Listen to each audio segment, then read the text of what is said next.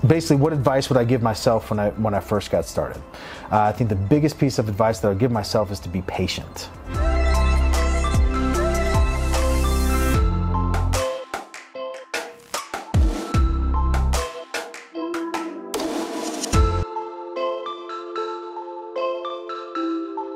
So you hear the phrase patience is key all the time. It's an incredibly important pillar of any successful person's ability to hang in there when things get tough, ability to grind through those first months, those first years that it takes to ultimately become successful.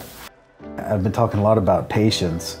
Is that it seems like the people that are the most patient, the things are happening the fastest to. Mm-hmm. It's like, well, that doesn't seem like a good use of it. Like they're patient, so let's allow them to use that patience. But I think I got to this place in my life where I was okay with where I was at.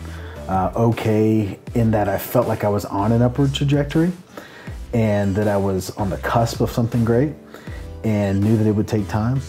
And so because of the patience that I had during that time, things started to happen really quickly, but it didn't happen overnight. Patient.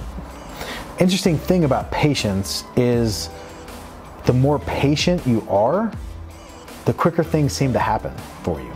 The more patient you are, the quicker things seem to level up. The quicker success seems to come to those that have the most patience. Which seems counterintuitive, right? It seems like, well, this guy's really patient, then he has the ability to hold on longer. But it's something about the act of being patient gives you this long-term vision.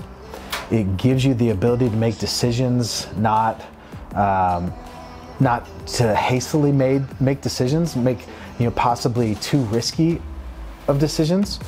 And success just seems to come quicker to those that are patient. And so it would just be patient.